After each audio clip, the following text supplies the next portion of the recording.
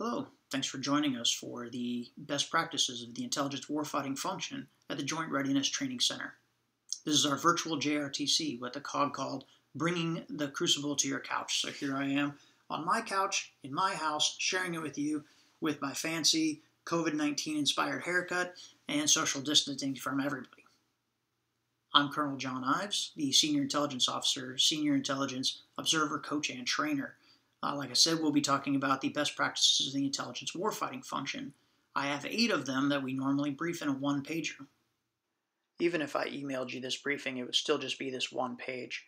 Notice how the first bullet has a lot of good information in it. We'll be spending a lot of time on that one. This is the first of a few relatively bite-sized videos where we'll be talking about each of these bullets in turn. The first one's quite a doozy, though, so we'll be breaking that into probably 3 different parts, starting with the 4 core competencies. So let's ask this question. Why am I harping on the 4 core competencies, specifically intelligence synchronization, intelligence operations, intelligence PED, and intelligence analysis?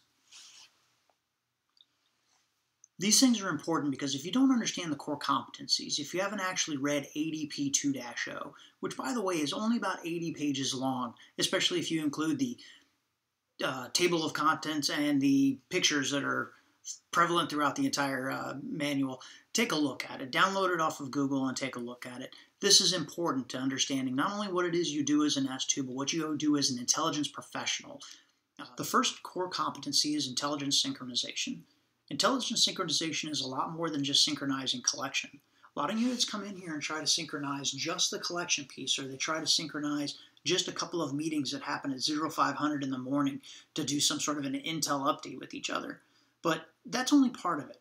Obviously, synchronizing collection is important. Obviously, synchronizing the team, bringing everybody together to do that morning report or afternoon laydown of what the enemy's doing and what everybody thinks it is. By the way, that's creating a common intelligence picture, so please do that as well.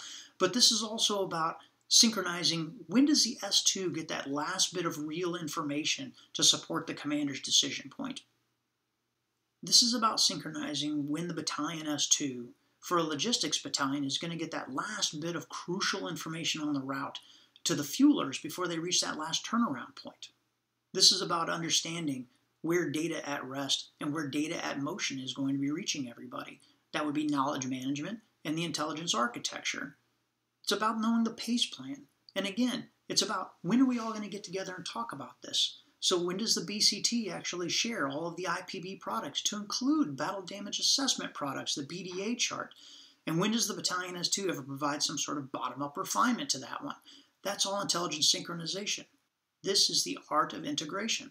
This is the art of making intel useful in time and space. This brings us to intelligence operations. Some would say that that's a fancy word for information collection, which it is, but collection is one of the tougher things that people will try to accomplish here at JRTC, so let's cover that in a completely different topic. I'll just say this, the information collection plan, or the ICSM, is some sort of a litmus test for the success or the struggles of the intelligence warfighting function.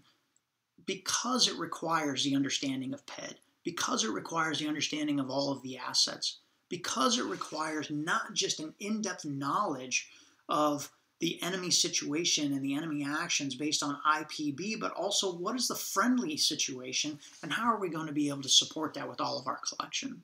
Third is good old-fashioned PED. Let me tell you, it breaks my heart to hear somebody say something about PED only being for echelons above brigade, or PED only supports flying objects. That is absolutely ridiculous, because I would argue that you must consider PED even when you're talking about that 19-year-old scout who's sitting in the rain in the middle of a sumac bush. Now's probably a good point to also point out that JRTC is a pit of despair when it comes to all these different plant-based things. Poison ivy, poison oak, and poison sumac are all prevalent here at JRTC. At one point or another, we'll find you trying to camouflage something and or sleeping right in the middle of it. So here's a quick shout out to terrain analysis and understanding your area of operations. S2, that's kind of your job also. But anyway, let's get back to that 19 Delta who's sitting in the rain. What's your PED plan for that information? How is that soldier reporting that information up through the battalion? Does it go all the way to the BCT? At what point do you decide that that information is of value for answering a PIR? Or does it just confirm or deny an enemy course of action? Even negative reporting is important if it comes back and says the enemy's not in an NAI that you expected to see the enemy. What about the shadow? What about the human PED? And do you understand the timeline for getting all that information through the system? Or is that really just intelligence synchronization? Or is it the responsibility of intelligence operation? Wait, you mean to tell me that so far we have 3 of the 4 core competencies and they probably are all linked in some sort of nifty, cool Venn diagram? Hey, look at that. And that brings us to our 4th core competency, and that of analysis. Some would tell you that analysis is the bread and butter of intelligence, but I'll tell you that analysis is probably just the byproduct of us doing our job the right way at the right time. But I'll also warn you that analysis at JRTC is sometimes pretty bad, and that's usually based on the fact that they haven't completed IPB, or they haven't even tried to do all of IPB. Missing event temps, not even getting to the event matrix. But that's another topic for another time. Now, when it comes to analysis, do I care if you thought 4 tanks were going to be coming down the road and only 2 of them actually showed up? Absolutely not. The fact that you identified that those tanks, the fact that you said they'd be coming down the road at a certain time towards your friendly positions is good enough. You warned the unit. You got them prepared to destroy tanks. They just didn't get to destroy 4. They got to destroy 2. So good job, S2. But what a disaster it is if the BCTS2 thought that and didn't provide that analysis to the battalion. Or what if the battalion looked at that analysis and didn't think it was right and didn't provide bottom-up refinement back up to the BCTS2? Again, that Venn diagram of how all of these are linked. And how heartbreaking is it to find out that you didn't actually critically think your way through it, or didn't do the analysis on the terrain analysis, that IPV thing again.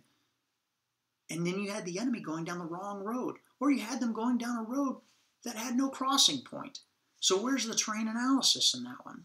It's also terrible to see an S2 who gets so locked into a course of action that they don't have any ability to recognize that this is a separate course of action or just a variant of the one they're actually following simply because a couple of extra vehicles, a couple fewer vehicles, or they showed up 2 hours early.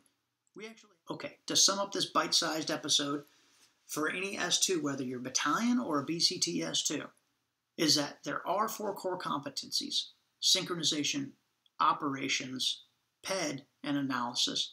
And if you follow these, if you internalize these, if you truly think your way through them, you can't lose at JRTC. Join us next time when we'll get through the rest of this bullet of the best practices of the intelligence warfighting function and the other best practices that you'll need to take a look at. So be safe, be smart, and wash your hands.